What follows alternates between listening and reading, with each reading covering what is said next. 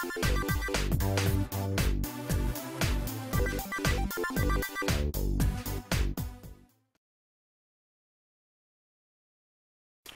it seems quite disingenuous of me to try and review a game called Sound Shapes only to have me talk over the music, so allow me to shut up for a second and I'll let you have a listen.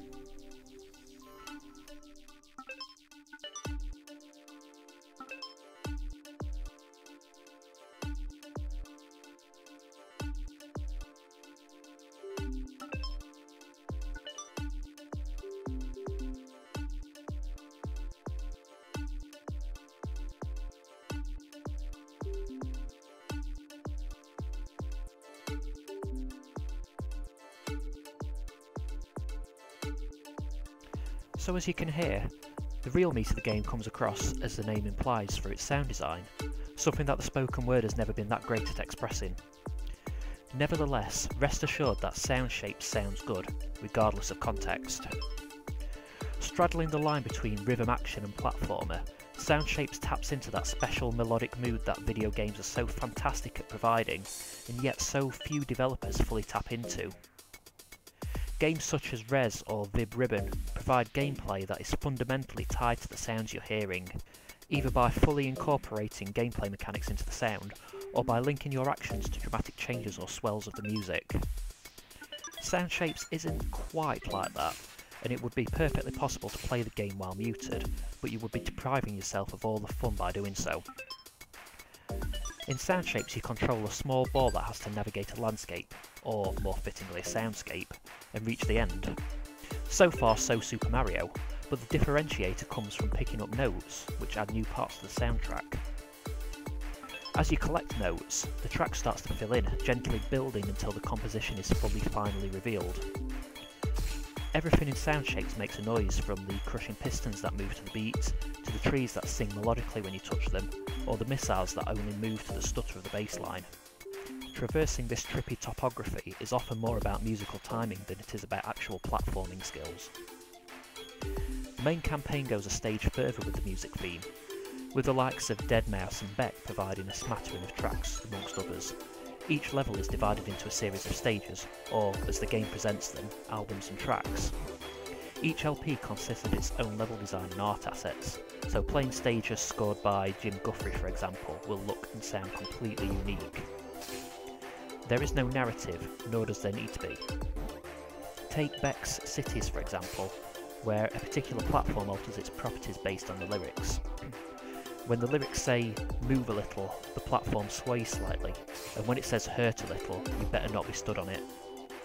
Superb touches like these help to tie the gameplay and sound design together in an artistic fashion.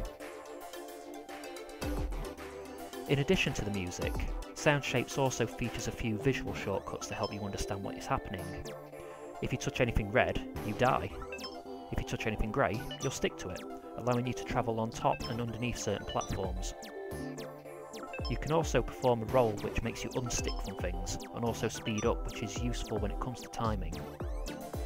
Despite the fact that each set of stages has its own art style and assets, these cues will help you identify helpful and harmful objects from each other almost instantly. After the campaign, there's also a series of death mode challenges to work through, offering a rather intense test of your abilities. While these challenges are meant to be tough, they do serve to highlight the unwieldy reality of controlling a sticky ball, which ironically is one of the game's main sticking points. The campaign is serviceable enough due to the fact that the level design is fairly basic, but the death mode challenges just emphasise how awkward the controls can be. Momentum never feels 100% right, meaning that it's easy to under or overshoot basic jumps.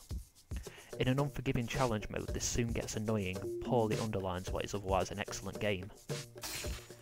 With only a small number of baked-in levels, it's a good thing that there are loads of amazing user-created levels out there for you to play. Sound Shapes comes with its own level editor, which it encourages you to use for a handy tutorial.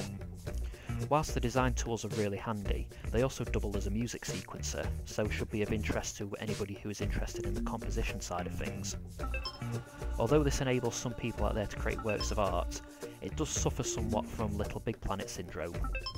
On casual observation, the creation tools are kind of off-putting, even though they are easier and more intuitive than anything Sackboy ever offered. Personally, I found the level editor considerably less fun than downloading levels designed by the talented souls of the internet. Their work is testament that this is a fully functional creation suite, so perhaps I just lack the ingenuity to fully utilise it. Either way, this suite is fully functional, allowing your creations to rival and even surpass anything that you'll see in the main campaign.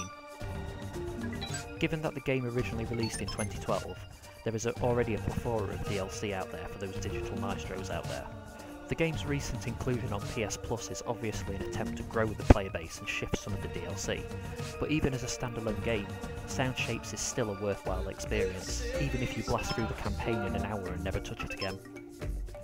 As mentioned earlier, Sound Shapes speaks for itself through its sound design, so rather than waffle on any further, I would like to award Sound Shapes a Power Up Gaming score of 8.0 out of 10. Thank you for watching. I've been Adam Lloyd on behalf of Power Up Gaming. Please rate and subscribe and visit powerupgaming.co.uk for more great content. I'll leave you with a little bit of the aforementioned Cities by Beck. Bye bye everybody, bye bye.